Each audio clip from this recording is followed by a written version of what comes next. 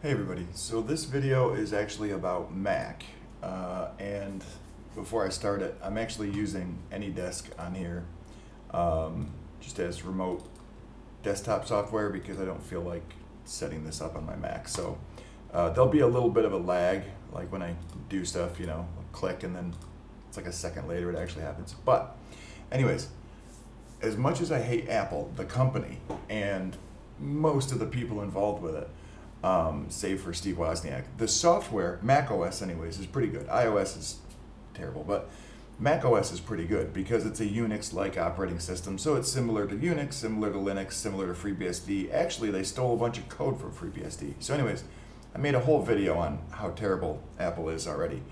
You can watch that if you want to. But one of the reasons they're terrible is because the people who created it and the people who continue to create it think that you, the user, are too stupid. And so you shouldn't change much. Things like customizing the operating system, because if you do, you'll break it because you're stupid. This isn't from me, this is from the Apple people. So like, for instance, on Linux, you can change anything.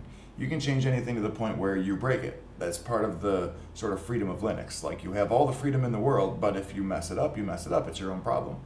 Windows is sort of in between. Like, you can tell they don't want you to change certain things, but there are so many utilities and everything available anyways, and they don't really restrict you from anything, at least not in the way that Apple does. And Apple does it even worse on iOS, where you have to like jailbreak your phone just to install software that's from a different store. But for Mac OS anyways, there are some ways around it, and the one thing I'm going to go over is a program called Deeper. So if you're interested in it, search for Deeper Mac Download. And the first thing that comes up here from Titanium Software is what you'll look for. Now, the software itself is specific to the version of macOS, and it says it right here. It's so if you have 10.10 versus 10.11, 10.12, 13, 14, 15, you need to get the version of Deeper for that specific version of macOS.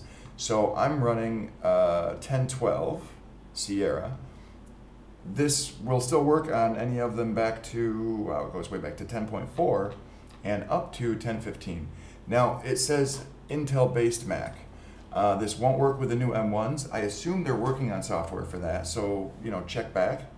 No, I'm sorry, this is the, so the Big Sur version will work with the M1, or Intel, so scratch that. I've got 10.12, and obviously the newer versions are going to match with the newest version of Mac, and so there'll be some things that are different. But my point is just to show you this and to show you some of the neat things that you can do with it. Yeah, that's a remote desktop issue as well.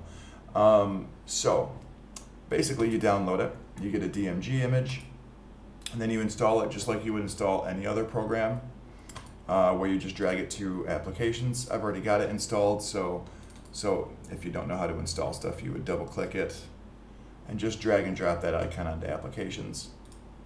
And when you're done, you can eject, and then you can delete that. But like I say, I've already got it installed, so applications, Deeper. Now it'll ask you for the password because it is going to change some things that require root access, that require the password. And so it asks you for it up front. But there's a whole bunch of interesting stuff in here that it can change, and a lot of stuff that is not necessarily hidden, but not super easy to find. Some of the stuff in here would require like command line in order to change it. So, but some of the stuff is typical. So like show graphic effects when opening a window, rubber band scrolling, accent menu, stuff like that. You can change the number of recent items. I think the normal number is 10, and I think the normal number of recent places here in Open Save Dialog is 5. This one is one that I always do. Remove the alert message on first opening applications downloaded from the internet. So if you download an application, you go to open it for the first time, it'll give you that stupid warning saying like, are you sure it's not a virus? And that is just super annoying. So if you check that, it will get rid of it. Now, one thing, oftentimes it will give you this warning saying it has to reopen Finder when you make a change. And that's fine, it's normal. It's not going to break anything. It just has to restart Finder. It has to restart the environment. You can change the default screen capture file type, which is nice. And it gives you a lot of different options. So like if you're used to using JPEG, if you're familiar with it, would just prefer to use it rather than PNG, you can use that. You can choose any of the other ones as well. I'm going to hit cancel because I'm not actually changing that, but there's a ton of extra features in here. So let me see one that would be easy to show you. Well, like for instance, you can get rid of show eject. So where I just had that DMG image there and mounted, if I uncheck show eject, then when you right click it, it won't show the eject button there. You can have it set so that it doesn't show empty trash. So for instance, if I undo that, get rid of show empty trash, continue, move to trash,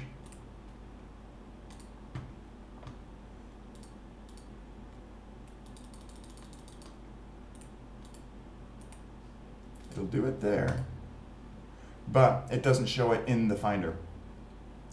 It won't show empty trash in Finder here. So there's a bunch of little things like that. What else? Show go to folder and connect to server. So for instance, connect to server is up here, right down here. So let's see if we can get rid of that. So this would be like a security thing, for instance, if you're in a place where you don't want a person to be able to do that, you can see you can get rid of go to folder or connect to server. If you don't want people to be able to connect to servers, you can get rid of that option. So in that case, it's kind of a security thing. There's a whole bunch of these. Let me see what else. You can change the effect. So this is the genie effect. You can change it to scale effect. And you might be able to do this one. Yeah, and then it opens all of your windows again. You might be able to do this one anyways, I'm not sure. But you can see the scale effect is different. And then there is suck effect as well. Continue, and it's going to open that stuff all back up. So that's the suck effect rather than genie effect. You can, let me see what else. Show only open applications. And this is for the dock down below. So if you want to get rid of favorites but still show the dock, you can do that one. A lot of these I'll go back and forth because I kind of already have it set up the way that I want it anyways. Safari is crap, use Chrome because Safari is terrible. iTunes is crap, use VLC. For login, you can change the background. You can show a message on the window. You can hide sleep, restart, and shutdown. So again, this would be like if you're constantly using the computer but your kids are logging into it, but you don't want them to be able to shut it down because you might have something open that you want to be able to save first. You might want to get rid of this hide, sleep, restart, and shutdown in the login window so that your kids can log into it but can't turn it off, at least from the login window. It can help to stop some mistakes. You can choose different startup modes, normal or verbose. Verbose will just show all of the stuff that's happening between when you hit the power on button and when it actually starts up. That's nice for diagnosing errors and issues. You can turn the sound on and off. What else? I always get rid of this verify disk images and verify disks after burning. So this is another thing where if you download a program that's a DMG and you go to open it up, it'll first pop up with a little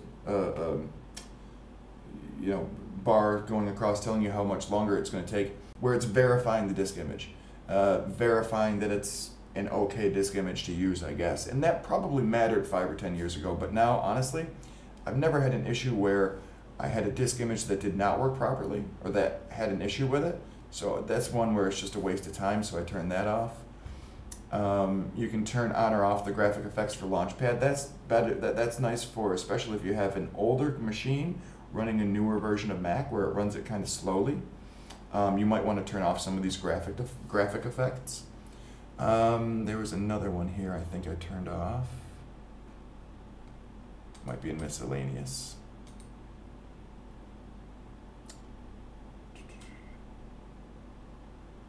I can't find it, but anyways.